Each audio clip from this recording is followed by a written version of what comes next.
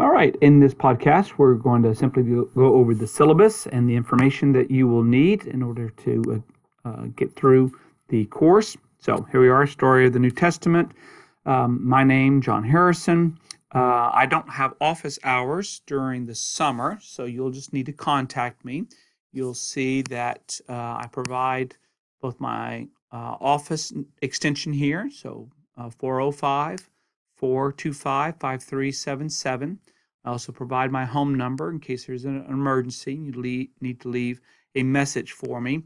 But I will let you know that we don't typically answer our home line.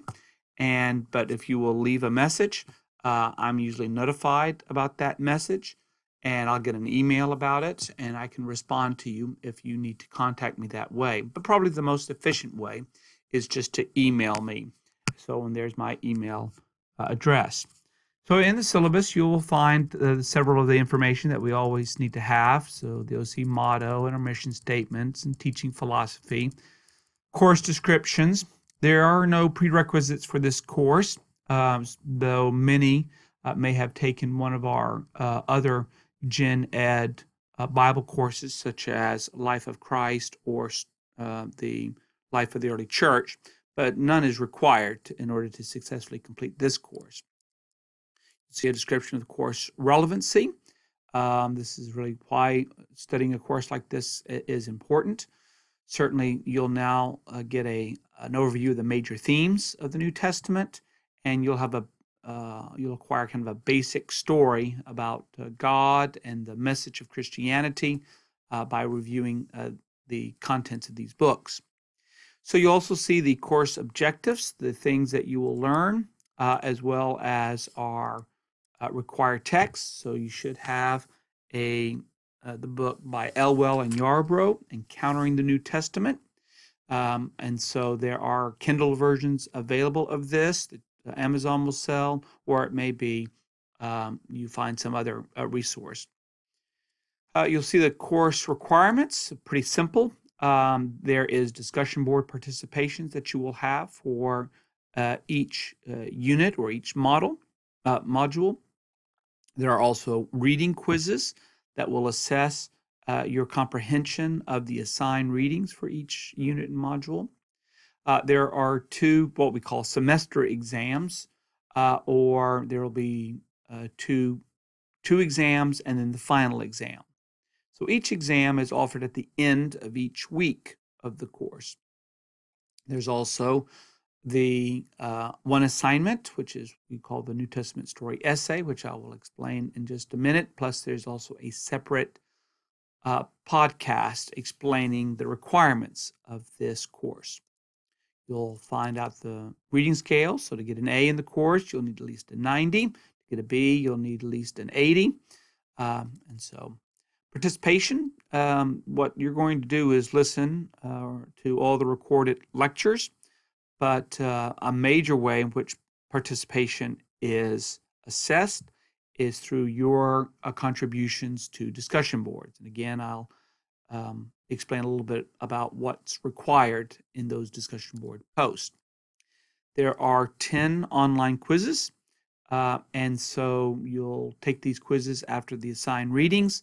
They are primarily multiple choice, fill in the blank, true and false, something like that.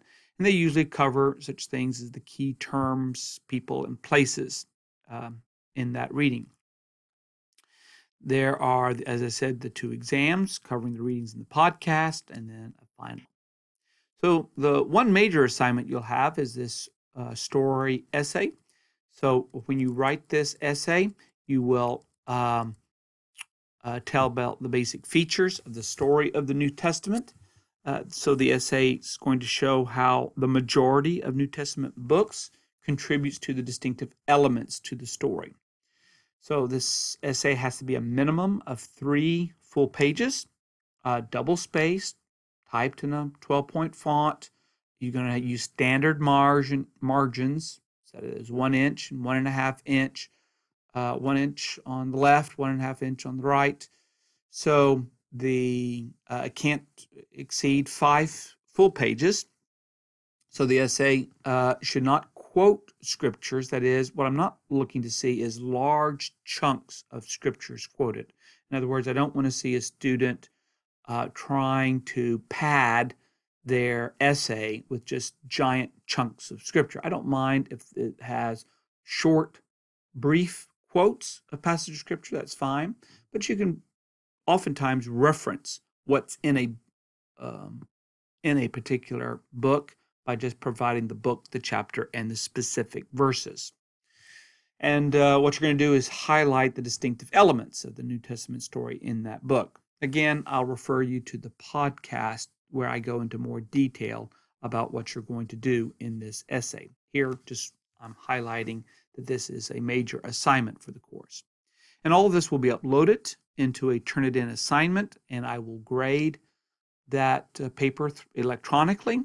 I'll also give feedback on your essay through the Turnitin site.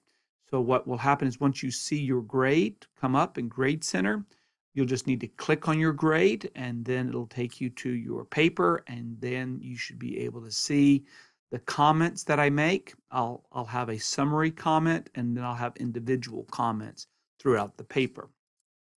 So this is a major assignment for the course, and so you'll want to make sure you give lots of attention to doing your best job. Now, some just general policies. I don't typically allow you to make up an exam, but if there is a reason, something has come up, in other words, you were wanting to do the exam on the weekend that it's assigned, that is from the Monday, Saturday, and Sunday, but something traumatic has happened that's going to require you to not be able to do that. Just email me, let me know what the circumstances are, and I'll take that under consideration. Again, should not have late work in this. All the assignments are going to be done by the completion of each week. And again, but if there is something that has happened that's been pretty traumatic, that means you couldn't have gotten it all done by the Sunday evening, again, let me know. So some other general university course policies. Of course, if there is some kind of disability that you have that I need to be cognizant of in order to give you more time or to allow you to turn in assignments in a different way, you'll need to contact Katie Roble in our office here at OC, and she will work with you, and she will make sure that the disability has been properly diagnosed and that it is on file, and therefore I then need to give you those accommodations. Of course, we want you to be honest. This is an important thing. Don't be copying other people's work. I don't mind if you work together with people, but especially on the New Testament story essay, you have to submit your own work. You can't be submitting the work of others. Of course, by turning it in on turnitin.com, we'll be able to assess whether or not there are issues of plagiarism. And again, I bring that issue up in the podcast. You are to email me if you have concerns or questions. I'll try to respond within a 24-hour period if there's any issues. But nothing is be emailed to me. Everything's going to be done through Blackboard. And so the inclement weather policy doesn't really apply to our online course, but if something should happen, some kind of major catastrophe, weather catastrophe happens where you are living, and we need to take into consideration that catastrophe, a hurricane or some other unforeseen event, an earthquake, something like that to happen, please again, try to let us know, and we'll try to make accommodations. But typically, that's not an issue here. We do have sources of help for you. You see those links here. You'll also find those links available under academic resources in Blackboard. The issues of harassment and demonstration particularly apply with your online discussion board opportunities. We do not tolerate people who harass others in discussion boards.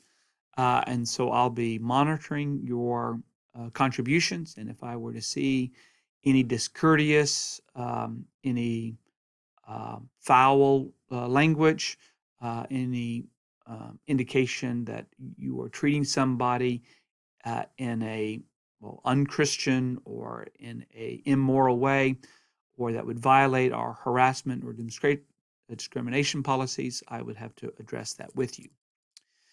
We do have people on campus who can help you with any issues that might violate what we call Title IX, and those names and emails and telephone numbers are listed there. We do have a counseling center on campus, and if you need help, please reach out to there. There's also a Mercy Clinic number in case you happen to be close by to campus and become sick and want to get some physical attention. I do have a copyright policy for 2019, and so you're not allowed to reproduce any of this material that you see in this course and to share it with anybody outside of the course without my permission. And that basically takes you through the syllabus. Again, let me encourage you, if you have any questions, to let me know.